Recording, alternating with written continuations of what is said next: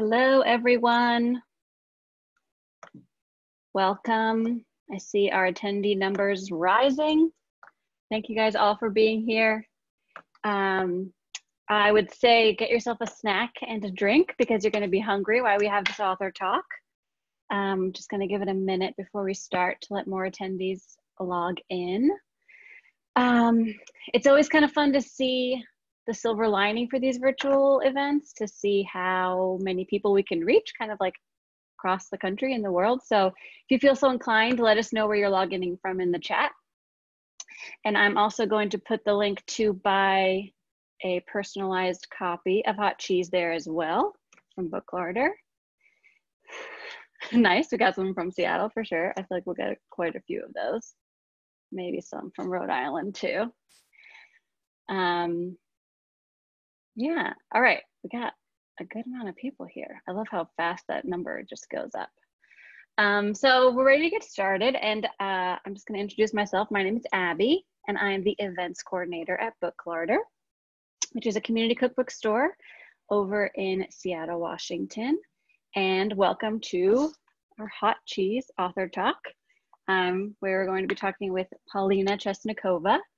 And this one is especially dear to my heart and Booklarder's heart because Polina works at Booklarder. She works in the store and she teaches cooking classes there. She's a recipe developer, food writer, and she also will be having a class on hot cheese coming up this month. And I'll also put that link in the chat as well, because that's also virtual, so you guys can join in and cook along.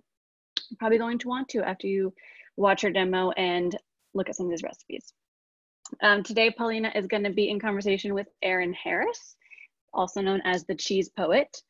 Erin is a certified cheese professional, and she wrote the Essential Fondue Cookbook.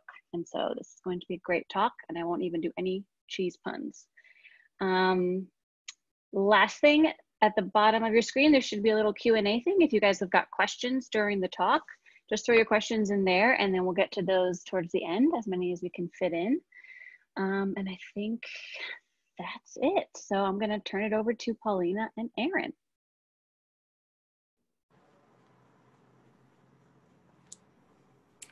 All right. Hey, Polina. Hi everyone. Hi, everyone that's joined us. So, right at the top of the hour, without wasting any time, I thought it might be fun to cheers Polina on the launch, the success of her very first cookbook, Hot Cheese. This is a big week for Polina, and it was a couple years in the making, I think, this book, and it's a labor of love. And so 3 cheers to Polina for Hot Cheese. Cheers. Everyone. All right. Great way to kick off this author talk. Every author talk should be start with a cheers. Start off with a sip of something festive. Yeah. All right. So, Polina, Hot Cheese. Yeah, Hot Cheese. When did you start writing Hot Cheese? I started writing Hot Cheese, so we are in 2020. I started seriously working on it February 2019. I was Chronicle reached out to me in December 2018 about writing the book, and it was a few weeks of back and forth, writing a book proposal for the book, just so you know everyone's vision was aligned, getting the table of contents ready, and then I kind of dived into recipe testing and developing in February. So, and so you got quite into it right away. Yeah, right away. It was it was fairly quick, I think, as cookbooks go. I think you know a little bit about that, Erin, with your fondue book. But yeah, I started in February, and I more or less had everything finalized, at least on my end, by September. Okay, so when I was thinking about writing down some questions for you for today, one of the first questions that came to mind was there a recipe that, like, as soon as you were asked to write this book, it was like the first recipe that, like, oh yeah, I have to get this recipe in there? Right. I mean, I think the obvious answer is hachapuri, and I even write about that in my introduction. It's cheesy bread from Republic of Georgia, which is where my family's from and emigrated from. And so it was always a part of all of our family gatherings, just, you know, a regular Sunday or like a special occasion.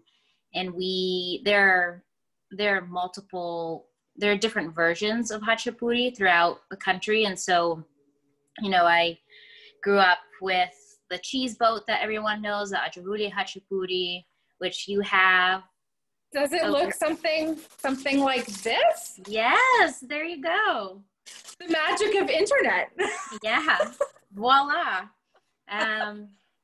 Yeah, so you have the cheese boat, the ajuruli hachapuri. You have imaruli hachapuri, which is kind of looks like a flat stuffed calzone almost. Okay. Or like a quesadilla, but it's like in the sort of yeasted dough. And then you have hachapuri that's baked in like puff pastry, in like a short cut pastry. So I grew up with all of those versions. You know, I was a really, really picky kid growing up. Like all I ate was like hot dogs and chips, but I'd always eat when hachapuri made it to the table. I'd always make sure to eat a slice or two. So that was definitely from the get-go. I was like, I have to include a recipe for that. And are there, when you say there's different variations, the one that I made today from your book, which was awesome, super easy, super straightforward, absolutely delicious. My first time ever having this. Yeah. But like right away, I could see that there would be so many different things that you could add into that cheese mix. So is that part of hachapuri? Yeah, I mean, traditionally, I think it's just cheese, but they have kind of like we have pizza restaurants here. They have hachapuri parlors where you go and that's all they make. And they make every sort of, you know, version you could find, but then you have all these mix-ins, you know, one will have like sauteed mushrooms and onions, other will have greens. They have like, you know, ones with meat. So I think they have a lot of fun with it. So like once you have that base recipe, you can kind of play around with different add-ins. So awesome. Good to know. Okay, another question that came to mind, which this is a question that I get very often as somebody who also cooks with cheese a lot. So do you have a favorite cheese to cook with? Ooh, I know. And it's hard to say. There's, you know, I think for every occasion, every dish, there's, you know, it's hard to pick a favorite because I have multiple favorites depending on what I'm cooking. I would say, I think Gruyere and Comté just melt so well, and they have such complexity and flavor that really carries through even when you cook with them. And they're so they're so versatile. You know, you can use them in baking, you can use them in cooking. So I love playing around with those. I mean, cheddar, like a sharp cheddar, again, super versatile. I've been really into the summer, and actually one of my favorite recipes in the book, I have this, there's not a picture of it, but I can pull up the 4-onion Oaxacan cheese quesadilla. Let's see, what page is it on? It's essentially, it's a quesadilla with Oaxacan cheese, which is just like the semi-firm string-like cheese from Mexico. It melts super well. And the recipe that I have in the book, you can see it right there.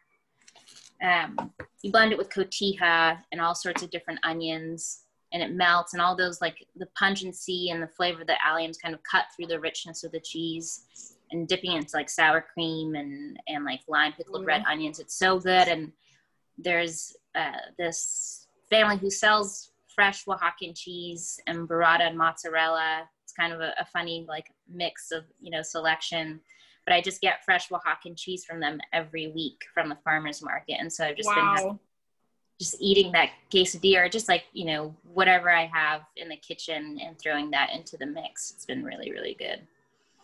Awesome. What's your favorite? What's your favorite to cook with? Yeah. I think you kind of nailed it with the Gruyere or Comté. Yeah. I think those two cheeses are, I almost never don't have them in my cheese store, you know, like I try to have them on hand all the time because there's not really a recipe that you can't use them in. You know, you can make a quesadilla with Gruyere or your mac and cheese, or, you know, grilled cheese, emergency grilled cheese sandwich situation, you know? So yeah, I try and always keep one of the two on hand. Yeah. So the writing process, this is your first cookbook, and I know that you wanted to write cookbooks for a really long time. Now that you've gone through the cookbook writing process, was there anything that really surprised you about the process? Maybe I would say, like your favorite part about it, or your not favorite part? For me, I mean, you know, you spend so much time developing the recipe, and then you sit down and you write it, which always takes much longer than you think. But then also writing the head note, you know, with books, often you have a limit of how many words how many words they allot for each recipe or each section. And if it was up to me, I'd like write an entire like page, you know, of like a head note alone for each recipe. And so just because you have like your story, and then kind of how you want to talk the reader through how to cook it, and how you can do things in advance, or, you know, play around with it. So I was kind of surprised to see how long those took me, and how long it actually took to like edit those head notes. Those definitely took the longest of the writing process, just because you want it to be short and succinct. And like, as you know, the shorter something has to be, the harder it is to write. It's true. So, yeah, those, you know, two to three sentences. Right. You want to pack so much into that small amount of space. Yeah. I would agree. I've only done one, but that was the hardest part for me as well. Yeah. Okay. Okay. So it's a big week for Polina, not just because she has a cookbook launching this week, her first cookbook, but she's also getting married. Yeah. And so congratulations on that. And cheers so this again. question, cheers again to getting married in the time of COVID, middle of the pandemic. I was saying a little bit earlier that I feel like there's something kind of romantic about that. Personally, you know, I think it's a year from now when you're thinking about maybe renewing your vows from a year before. It's a neat story to tell. So cheers. Okay, so the question is, if we could travel right now, and you could go on your dream honeymoon destination that also is a cheese destination, what would it be? Ooh,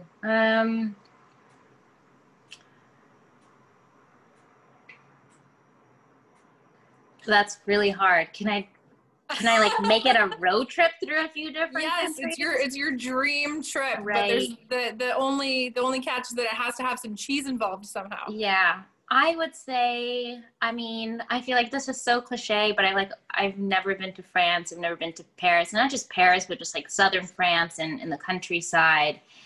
And just like thinking of the amazing cheese shops they have in Paris, and all the like amazing selection and just like, you know, selection of cheeses from like small farms that you like won't find any like outside of the country, or even like that cheese shop. Do you know what I mean? That's true. I think that would be really, really special, paired with like all their amazing breads and charcuterie. I think you can't really beat that that city, that country. I'd also, I mean, again, Italy, very similar. And I just find that, you know, getting really good quality cheese in those countries it's really easy. Like, it's really accessible. I remember Libby, who's actually watching, she and I spent a few days in Rome, and we had, you know, we were staying in an apartment, but right below there was a little just farmer's market on the street. And, you know, we were in like the middle of the city, and like there's each stall was devoted to like, you know, the fish guy, the, you know, the farm, you know, the vegetable stand. And then they had this just like an amazing, like, especially by like US standards, this like really elaborate cheese counter that was like for them, just like, I don't know, just like didn't blink an eye. Right. And it's just, we would go down and get all of our cheeses, get our tomatoes, our baguette, and like just have like the most amazing picnics. So yeah, I love picnics. Everywhere I travel, I try to, put together a picnic spread and try to eat it somewhere beautiful. So I think like the most simple meals can become the most memorable when you're traveling in places like that. Yeah. I think I'm sure you'll get to France one of these days. I think that's got to be part of your cheese experience. Oh my gosh. Yeah. One day. So that kind of leads into the next question, which is, so you're having a small wedding reception this week. Will there be cheese at your wedding reception? Yes. So, and it's so funny. I've been planning everything last minute. I don't know if Janae is watching, but I have a friend. I saw Janae, in Seattle. Yeah. There she is. And I've just been, kind of stretched thin with everything going on. And I'm like, looking on Costco's website, trying to figure out like, okay, do I need like fancy nut mix or like, just trying to figure out. I'm like, oh, maybe I can get like Tillamook cheese and cut it into cubes and put it on skewers, right? And serve it. I'm like, wait, what am I doing? Like I'm like friends with like the best cheesemongers in the city. Like, let me just reach out to one of them. So I reached out to Janae, and she is happy she's going to put together a really beautiful, I'm sure, cheese plate. Yeah. That's awesome. The mobile monger is hooking you up. Yeah. So I don't know what cheeses she has in store for us, but I'm excited for whatever she comes up with. Knowing Janae, I know she's got connections to like the best cheese, pretty much. Right. I'm really excited. So that is exciting. Definitely we'll have cheese. It's not a celebration without one these days. I agree. Absolutely. Okay, what other questions do I have for you here? Back to the book. Okay, so full disclosure. Yeah, we can talk about the wedding for hours, but full disclosure, the book didn't show up for me just yet. So this is as much of it as I have. I printed off the Hachapuri. It's a silent K. It's Hachapuri. Okay. Thank you for that. Mm-hmm. So I have only gotten to see the PDF version of the book, but back to the book. Is there, when people are talking to you about the book, is there a recipe There's a colorful photo of it. That looks like mine. Yeah. No, I'm telling you, yours that. is like textbook perfect. It's the recipe. It was a great recipe. I think that there was a line in the recipe that you said, you were talking about how to shape the dough, and you were talking about rolling it out into a circle this big and pinching the corners. And then you put a line in that said, like, what does it say? This is like basically keep in mind that you're building a boat shape. Right. And like that's the kind of thing that if you haven't had this before, and maybe there's not a picture, maybe there is, it's really important for people to hear that kind of cue, and they're like, oh, okay, that makes more sense what I'm trying to build here. Yeah. So it was a great recipe, really easy to follow.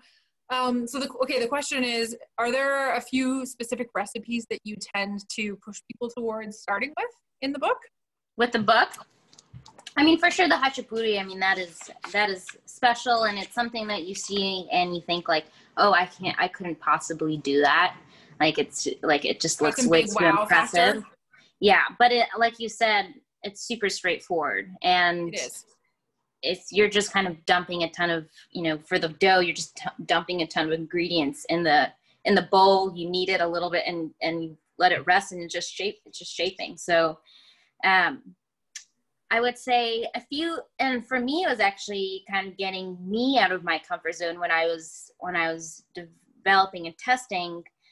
In the finger food section, I have two fried recipes. One is the fried raclette sticks. Yep. With the dill pickled tartar sauce, and then I also had the like lemon basil mozzarella arancini.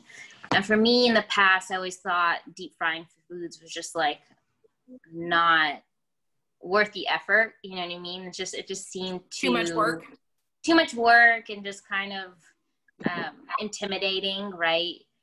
But just, I mean, again, I feel like I aim for all of my recipes to take something that looks complicated and just like really break it down and like really make it easy for folks to follow along and put it together. And I think with those two recipes, it's like, oh, those look amazing, but it's fried. I don't want to take it on.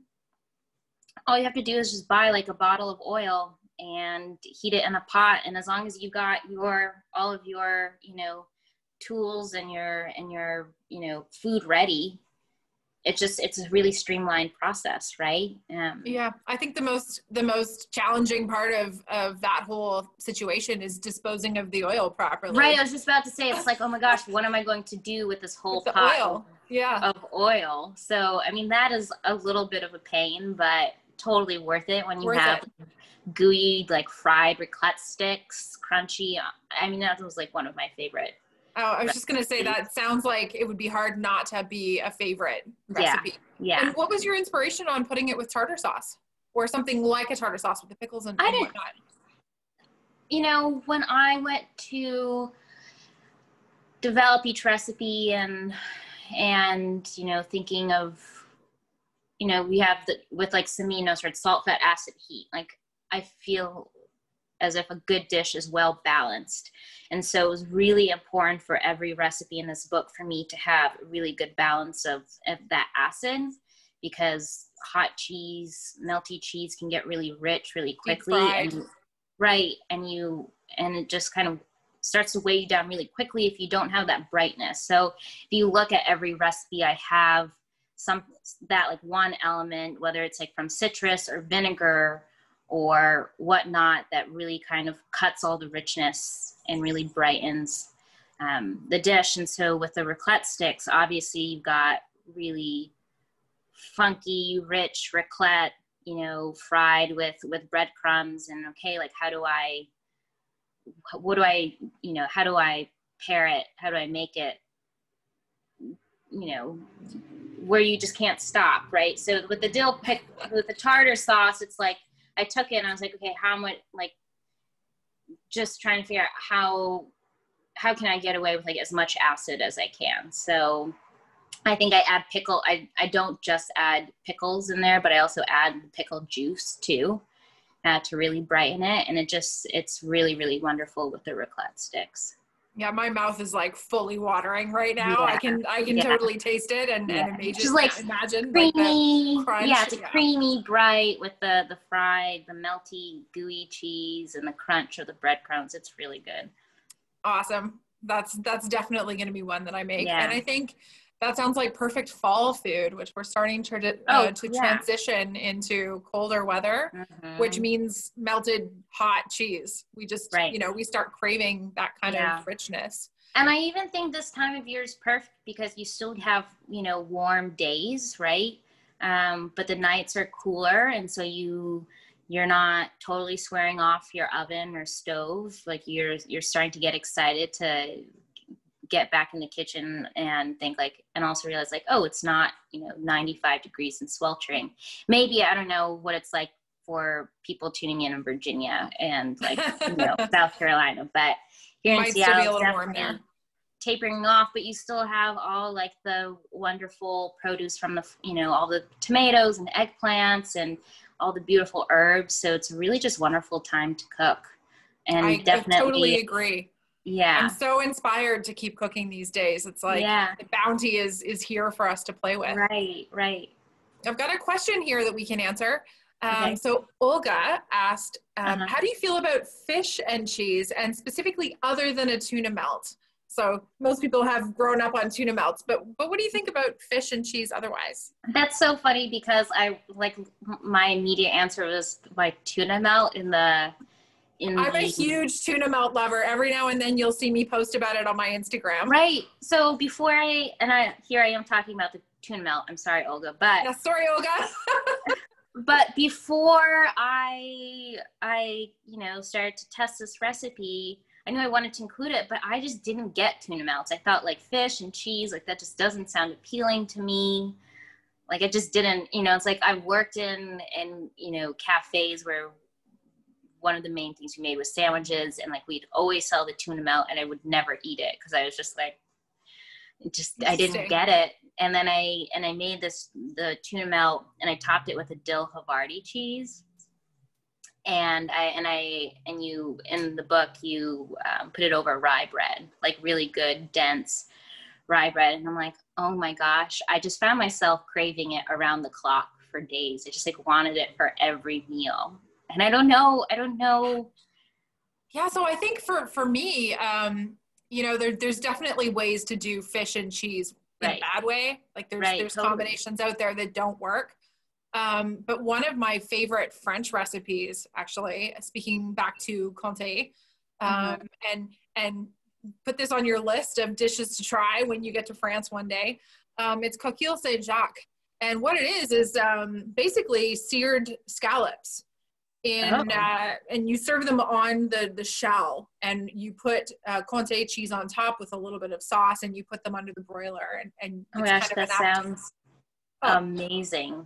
They're ridiculously good, because I think what some cheeses and fish together work on the brininess and the sweetness of the fish. Right. I was going to say scallops are so sweet. Exactly. And I feel like they would pair so well with the sweetness in the Comté and in the nuttiness. And it's a pretty fabulous dish. Yeah. So for me, it's 2 thumbs up for fish and cheese, but I think like there's ways to do it for sure. Yeah. And like conservas, we've seen a huge popularity in fish come in on charcuterie boards as well. Right. It's true. And yeah, all sorts of tinned fish, not just tuna, sardines. I mean, even just, you know, having a sardine toast with shaved manchego or parmesan would be delicious. Delish. Yeah. I think there's probably going to be some fish and cheese recipes in your next book too, because I feel like you're probably going to want to.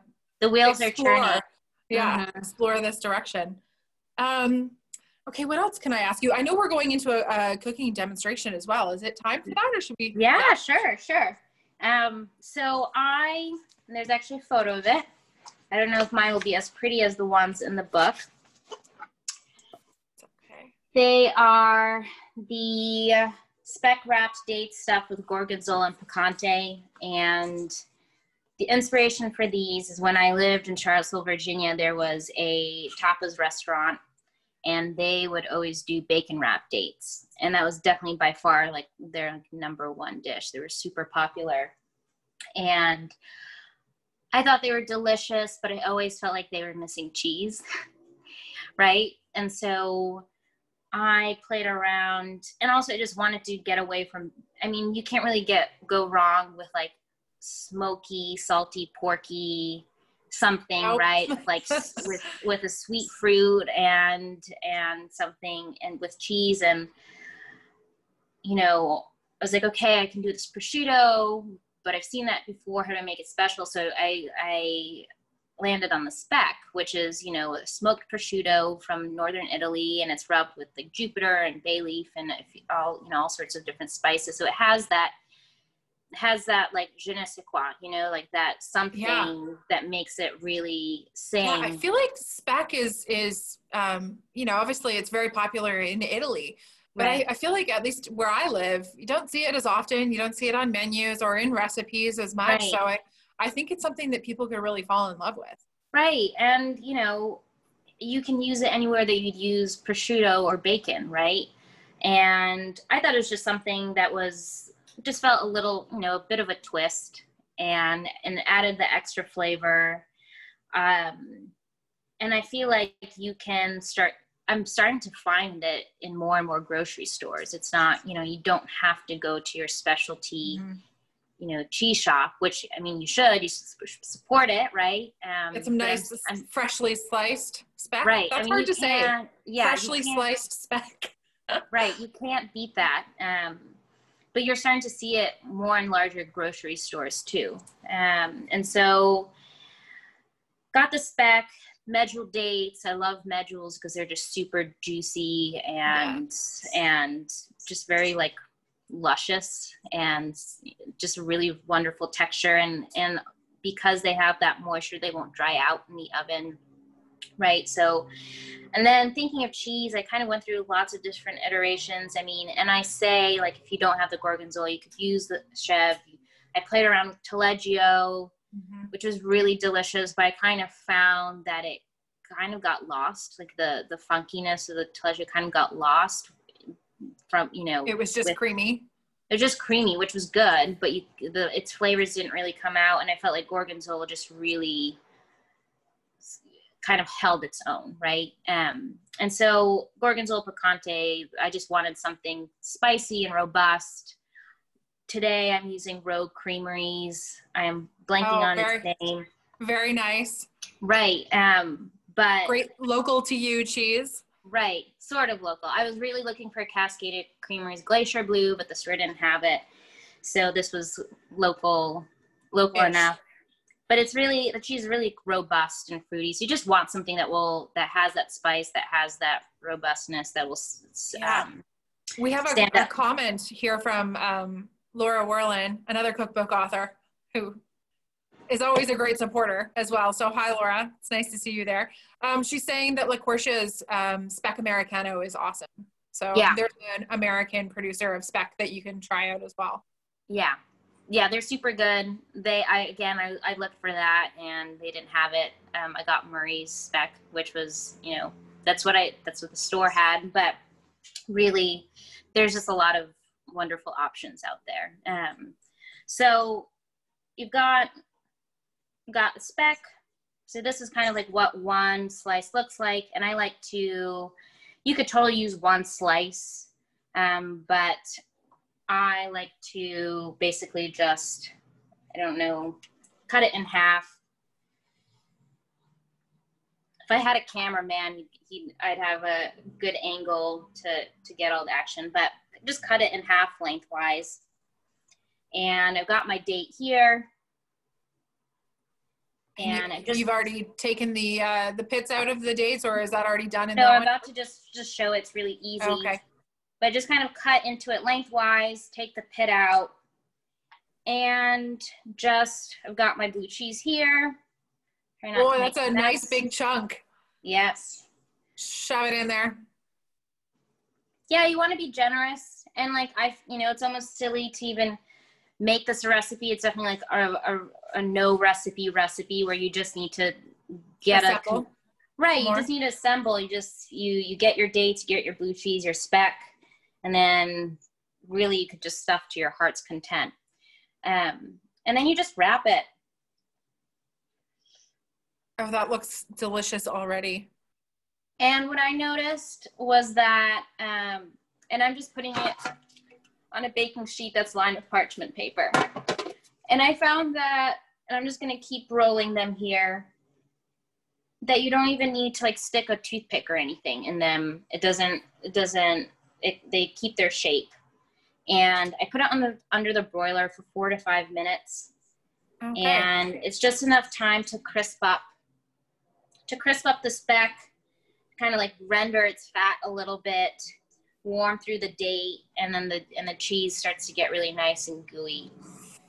Ooh. And it's a really, it's a wonderful appetizer or snack to put out when you have guests, or who knows how much hosting we'll be doing these holidays, but just with your family.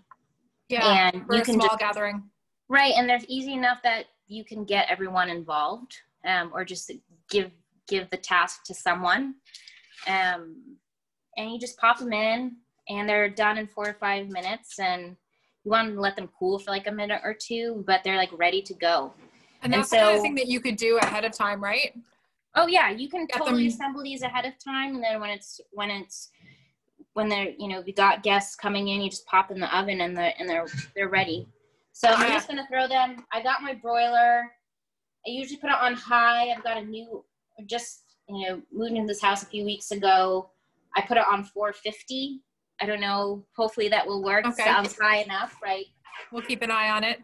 Yeah. So let's get this straight. So you just launched your cookbook. You're getting married, and you moved. Yeah, it's been pretty crazy on my end. Been juggling a lot, but it's all, I get overwhelmed, but I remind myself that I'm really fortunate that I have all these. It's all great stuff. All great stuff, all wonderful things to look forward to and relish in and celebrate. So. Very good. Yeah. Okay, so we had a question over here that I think is a great little segue. Okay. So can you tell us about some basic wine pairings and maybe what you would even pair with? Oh, is that not your ixnay on the wine pairings? What would you want to drink with those Gorgonzola stuffed dates wrapped in speck? Right. I would want, because it's so rich and smoky and there's a lot going on, I would kind of want something fizzy or bubbly to kind of cut through the richness. I mean, I think that's just my go-to in general when I'm eating anything rich, and especially like rich, creamy cheeses. So I would do like a nice sparkling rosé. Have you ever had Lambrusco from Italy? Lambrusco? Oh yeah. Sparkling red. Perfect. There you go. We went out to a really wonderful Italian restaurant last night to celebrate hot cheese. And they have, beautiful pizzas, celebrated hot cheese with hot cheese. And we got there, I am blanking on the name, but this wonderful sparkling red that is just like my go-to when I go out to eat for pizza. It's so drinkable, and it just really just pairs well with those flavors and all the textures. I don't know, I think you probably can speak better to. I don't know about better, but I think I reach for sparkling wines very often. Right. When it comes to pairing with cheese dishes, maybe not quite as much if it's a full meal, right. But more for appetizers or cheese plates or whatnot. I almost always start with some kind of a cava, right. Or so.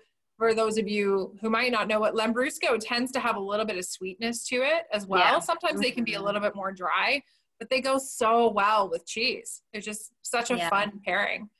So yeah, you always want to like balance the richness with some acid, essentially. Right. Or just even like a nice dry cider, right? Like a nice Spanish dry cider would go, maybe not necessarily with this dish, but a lot of the dishes in the book. You have that nice dryness and again, those bubbles. I am not I love to cook with cheese. I would not say I'm like a wine and cheese expert. That's all good. Yeah. We all have our different path that we're on, right? Right. I was recently part of a beer and cheese tasting, and I think it was pretty obvious that the feeling on that session was that beer is the superior pairing element to go with cheese because it's yeasty and it's funky and it's always effervescent and so don't forget about beer too. There's so many out there, especially in the realm of craft beer that we have these days. Right. Would you say sours go well with? Did you try any sours when you did your pairing?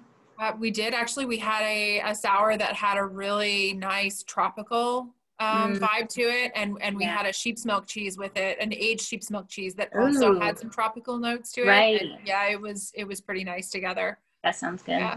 Yeah. So I don't have too many other questions for you. Let's see if there's somebody here. Leslie says that she was making the Russian French style chicken tonight. Yeah, that is one of my favorite dishes. And there's a photo of it too. That is a dish that is super nostalgic. Janae, it looks like Janae made it. Yeah, she made it too. That's so cool. So tell us about the inspiration for this recipe. Right, and I know my mom's watching. This is a dish that my mom, and I think it's like one of those, I feel like, in the US, you have all those like casseroles type dishes from the 70s that was like very housewife, like easy to like put together and serve to a crowd. And I feel like this dish is definitely kind of has that like 70s retro vibe.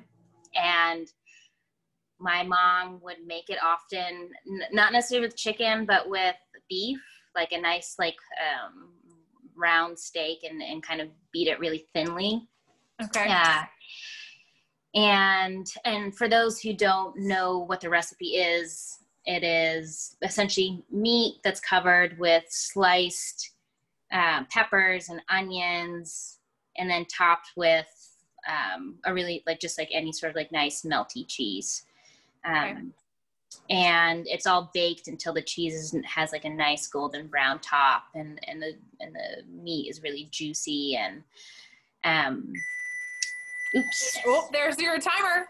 Better get those stuffed dates out of there. Oh yeah, those look good. Thanks, Laura. I see your question there. We'll get to that one next. You know what? I think I might do one more minute. One more minute. So are they not quite crispy enough yet? Yeah, I want them to get a little bit crispier. The cheese is starting to ooze, but I kind of want the speck to get a bit crispier. So the dish, I'm trying to think the history. I mean, so many of Russian dishes that we eat find their roots in French cuisine, just because, especially during like Peter the Great in the 17th, my history, 1600s, 17th century, he brought in a lot of influence from France, and they had a lot of chefs come in from France. And so a lot of these dishes, they just had a lot of kind of back and forth in the kitchen. And so there was a Count Orloff. I think it was originally, sorry, I'm like rambling. It was originally made with veal, and it was called Veal Orloff, and it's all coming back to me. And it was kind of commissioned by this Count Orloff. He was like an ambassador to France from Russia, and he asked his chef to like come up with this elaborate dish. And I think it used to be made with like bechamel. It was like much more decadent and like over the top, and over time it got simplified, especially during, Soviet times where they didn't have much of anything, right? And so now it's just this very kind of common, just nostalgic dish that is made. It's really great to feed a crowd. And is there something specific that you serve it with? Would you serve it with rice or potatoes on the side or bread? Definitely potatoes. Russians love their potatoes, right? Mashed potatoes, just because you got the juiciness of all the chicken. And I love that the way the onions and the peppers, they start to, cook down, and they still retain, they're nice and sweet and they're cooked, but they still retain their crunch, which is really nice. Against, the melty, I think it's any sort of like baby Swiss or Gruyere or Comté, any sort of nice. Yeah, there you go. That reference back to our go-to cooking cheeses. Yeah. Okay, let's see these stuffed dates. Hold on, let me try not to don't burn myself in front of so my parchment paper is burnt. Look at that ooze of the cheese out the ends a little bit. Right. So you got the cheese is starting to ooze on the ends. The speck is nice and crispy, and then the dates just start to like plump and blister under the heat. Yeah. So do you think there's another dried fruit that you could use in place of dates if you didn't have them or you didn't like them? Yeah, I tried it with prunes, and the prunes were really, really good.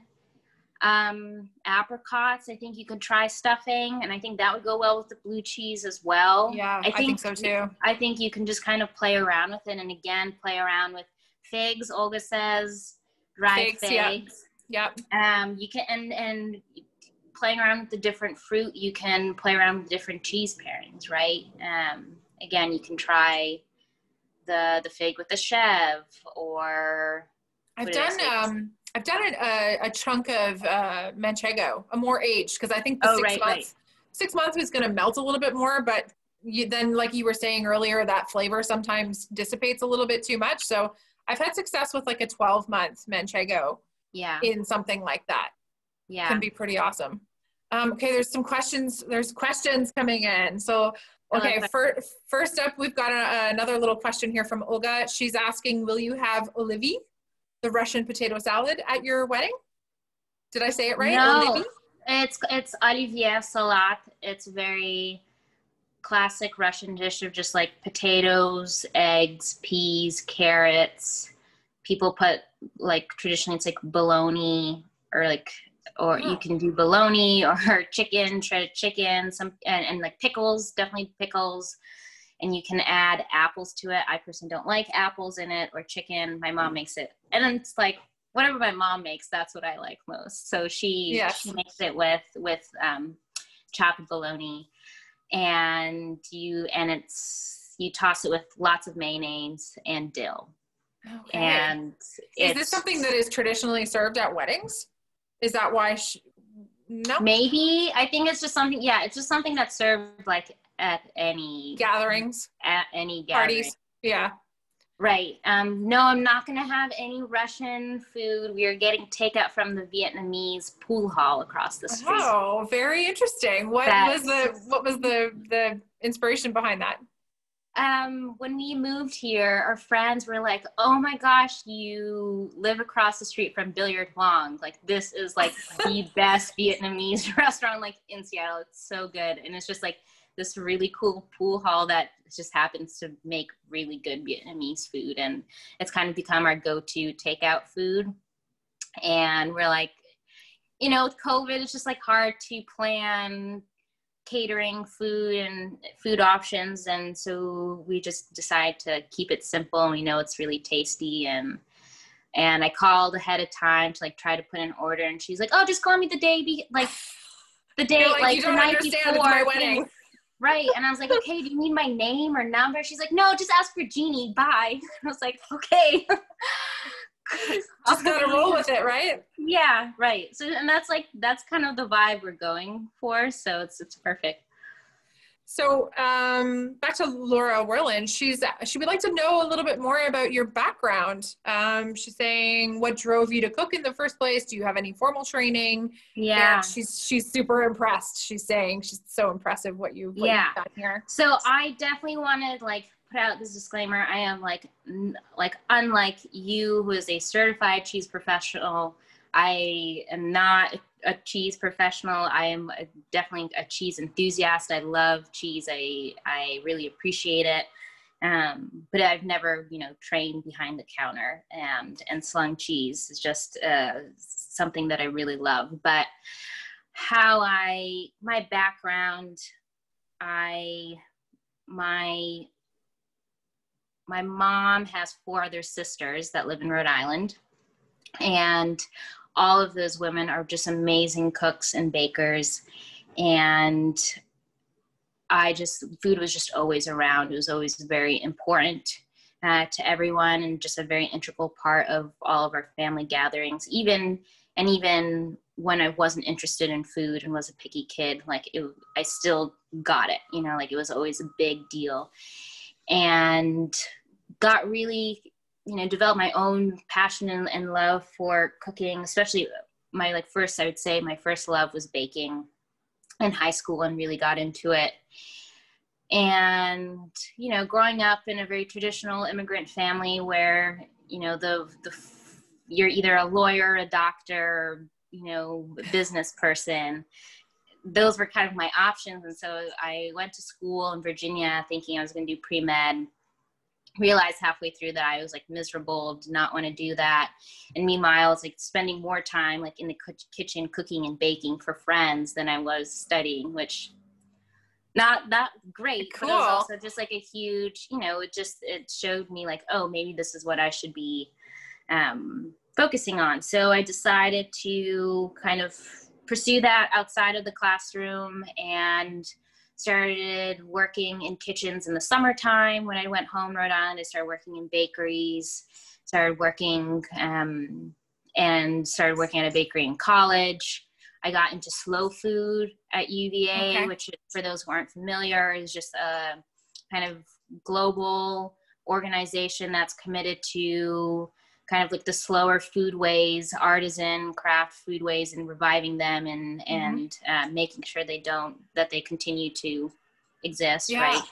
Yeah. That's something we share in common. Actually, I came up, as I was in the culinary world, came up through the slow food movement as well. Really? I think it's something that a lot of people who have found cheese actually as a passion have also discovered the slow food movement. And they have that amazing cheese festival every few years. Yes. In Bra. Yes. And some of the people that are on this call have definitely been there before. I haven't. That's actually one of my bucket. I was literally man, I would love to tie my honeymoon during one of those years when they have, Does your fiance happen to love cheese just as much as you do? Yeah, I wouldn't say, he definitely enjoys cheese, loves it. I wouldn't say he geeks out over cheese, but he definitely. But he appreciates your love for it. Yeah, for sure. Yeah, cool. So I got into slow food, and that connected me with people in the town of Charlottesville where I went to school. And through those connections, I ended up staying in Charlottesville and cooking in this cafe. It was like a specialty food store market, and they had this really wonderful cheese counter that was headed by my dear friend Sarah Ducci. I don't know if you know Sarah. Oh yeah, we follow each other. Yeah, I haven't met her, but yeah, Cheese World. It's small. Yeah, Cheese World. And she managed this wonderful cheese counter, and so not only did we get to cook with the cheeses in the cafe, using them in all our different salads and sandwiches and specials, but after work each day I would mosey over to the counter and being like, okay, like which cheese, what do you have new, what are you excited about, like, and I would take some home and try them and eat them. So, and that's actually when I first came across Culture magazine, which is a magazine devoted to cheese. And so I'd say that at that time, I loved to eat cheese, but I didn't know anything, I thought brie was like Presidente brie, right? I didn't know there was more to that. And so that really opened the world of artisan specialty cheese. And from then on, I just continued to work in kitchens, kind of wore a lot of hats, tried to start I started my like food blog on Russian Georgian food. I took part, was like the food program coordinator for a festival. So just doing a lot. Mostly my first job was savory, and then I switched back to pastry. I was as a baker at a different gourmet market. And I had a really bad accident, a car accident where my left hand was injured pretty terribly. And so after that, I basically moved back home for about a year and was in and out of surgeries. I couldn't really work. And so after a few months in, I was just kind of starting to get stir crazy at home, not doing much. And I saw that, and I moved back home with my parents, saw that Culture magazine was hiring a editorial intern. And I was like, okay, I know this magazine. I love cheese. It'll get me into Boston. My best friends are there. I'll get to see them. And so I interned with them. And then after that, I started to regularly write for them. And Erin, you write for Culture too. Which is how we met. Which is how we met, right? Yeah. And so I just started writing for them a lot, and eventually moved out to Seattle because that's where my fiance is. Worked in kitchens for a bit, but realized just the professional, restaurant setting was just not for me. It was just too intense. And just started to freelance, write and recipe develop, and kind of all the work was just really informed by all of my kitchen experience in the past. And then Chronicle, who's the publisher of the book, found my work through Culture magazine, and they wanted to write a book on hot cheese. And they're like, your recipes look great. Would you be interested? And so here I am. Yeah. That's so cool. Yeah. I love how, if I relate it to my own life, yes, I have a culinary background, but cheese is something that I think finds people, it's so many people in our industry, in the cheese industry, would have this to say, is that one of the reasons why people get involved in cheese and stay in cheese is for the community. Oh, and yeah. It's like, 100%. Yeah, the community of people are so inspiring, and yourself as well. I'm so inspired by what you've done in this book, and even also the other things that are ahead for us in this industry. Right. Cheese is something that is so popular these days, and people just want more and more and more. Right. And it almost seems endless, the creative outlet that we can have in playing with cheese. Oh, for sure. I think it started, maybe 5-6 years ago, but it's like you go to any gathering or you go to anyone's house, and it's like, you have to have a cheese plate out, right? You have to have. It's not a party until the cheese shows up. Right, exactly. And, and a lot of people are just getting, their cheeses from Trader Joe's, or, which is, that's not bad, but it's just that there's an interest there, right? And there's a desire and like love for cheese. And yeah, I think it's funny. I never thought that my career would be so much of it would involve cheese, right? Like you just kind of, I mean, you talk to so many people, you just kind of fall into it. Yeah, you do. But then you really want to stay in it. And you want to stay in it. And part of it is, like you said, it's the community. I really think I've never found another industry that is just so supportive of each other and like loving, and just everyone like wants to build each other up, which is amazing because, you know, it's so obvious that when you build up another person, you're building, you know, everyone rises together. Right. Really. So I think it's wonderful. Yeah. So I know that you're working on another cookbook though. Yeah. And this ties into your first love, which is baking, right? Yeah. So right now I'm working on a cake book. It's going to be called Piece of Cake. It's coming out in February or like early spring of 2022. Okay. Which, you know, as I now know, will be here before I know it. Yeah. What a great title. It's almost like, how is there not a cookbook called Piece of Cake? Yeah.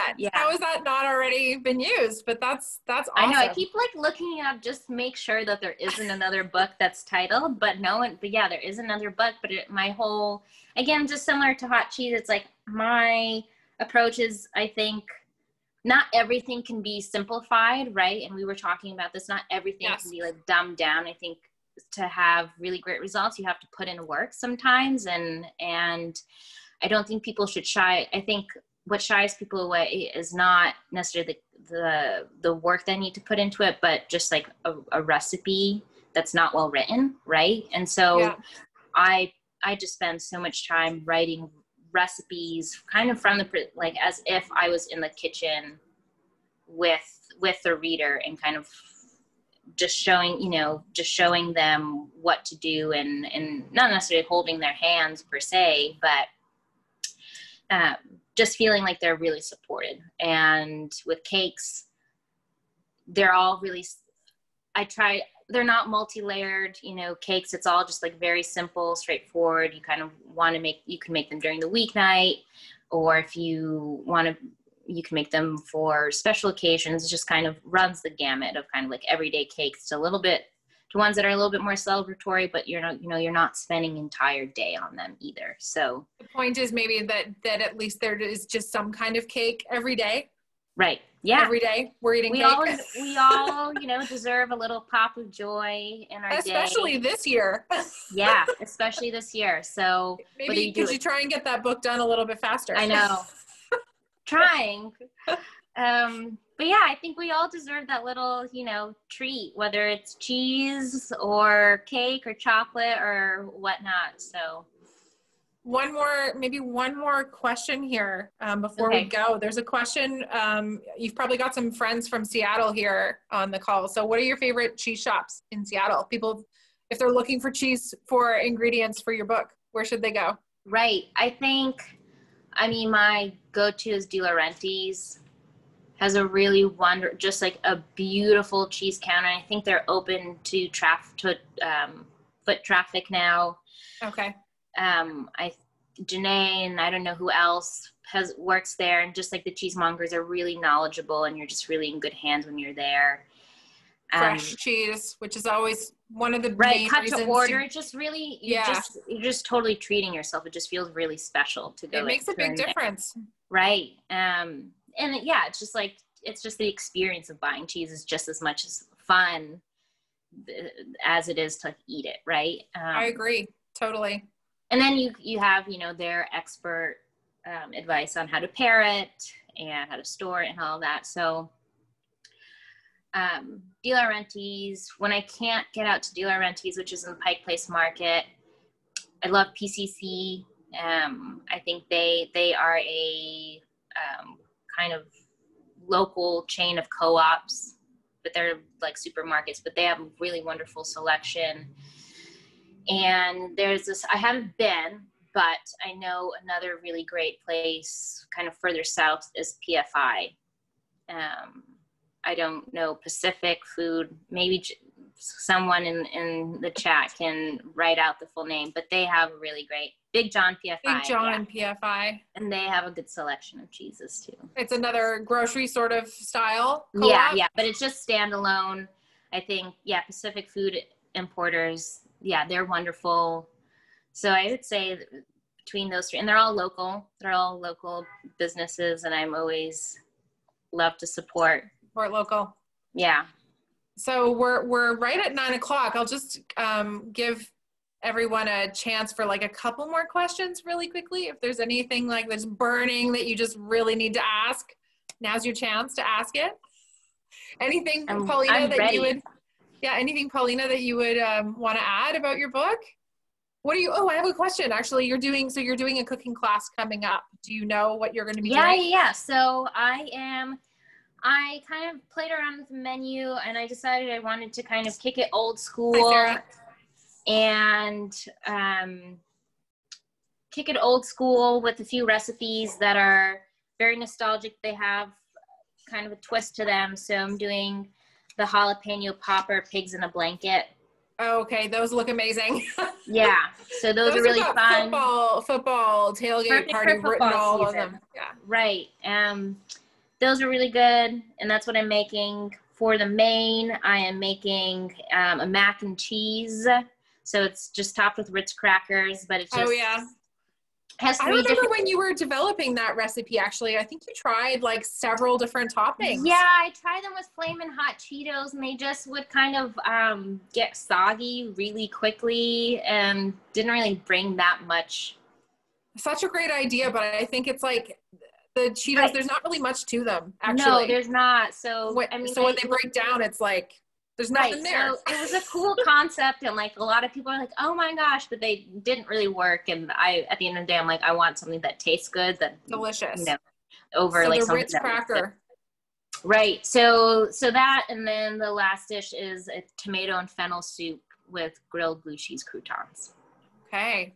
Yeah. So just a twist on kind of a classic tomato soup with cheese pairing. Yeah. Actually, fun fact. I made something sort of along that line for Chopped Canada it was Chopped Canada one time. I made a soup and put grilled cheese croutons in it. So there you go. Yeah. We're on that brain wavelength a little bit together. Yeah, that's funny. One more question that came in here from Roxana. She's dying to know, were there any recipes that didn't make the cut? Ooh, I mean, there were so many. I mean, I wish I could have added a few more hachapuri, recipes, but that'll be for a future, variations. That'll be for a future book. But I mean, I feel like you could have so much fun with all sorts of different sandwiches. I would say, I think this book has 55 recipes, and it's just such a quick turnaround that I wouldn't say I had that much time to play around with. Oh, you know what? There was a dish that I really wanted to include that my friend Charles turned me on to. It's a like Hong Kong style chicken, and it's basically chicken that is like flavored with different Chinese flavorings, like soy sauce, and it's baked on top of rice with this like very like aromatic spicy tomato sauce, and it's like topped with cheese, and you that sounds and you can make so it good too, like pork chops, and it looks absolutely amazing. And just didn't make it into the book. That's going in the next cheese book. Yes. Yeah. Yep. Awesome. So we've got Abby back. We turn it back over to Abby. Hi. Yeah. Thank you guys so much. That was a really good conversation, and now I feel like I was bookmarking recipes throughout the entire conversation. So, and also if there's any leftovers after that class, Polina, make sure you save them for me. Oh, definitely. But thank you guys all for attending. Thank you for your support for Book Larder, for Hot Cheese, for Polina. The link to purchase the book is in the chat, and it's on booklarder.com. You guys can get a personalized copy. And thank you, Erin, for moderating. That was great. Pleasure. Totally my pleasure. Such an I know, honor. It's so great. It was good pairing. And thank you, everyone. Thank you, Paulina. Really Congratulations. Yeah. Yeah, Couldn't congratulations. have done it without my community. It's such a like group effort, right? Of cookbook authors need a lot of support. So I really appreciate everyone taking their afternoon or evening to celebrate with us. Yeah, definitely. All right, we're excited to see everybody's Instagrams as you guys start cooking. Yes. All right, cool. Have a good Erin, evening. thank you so much. Thanks. Thanks, everyone. Thanks for the questions.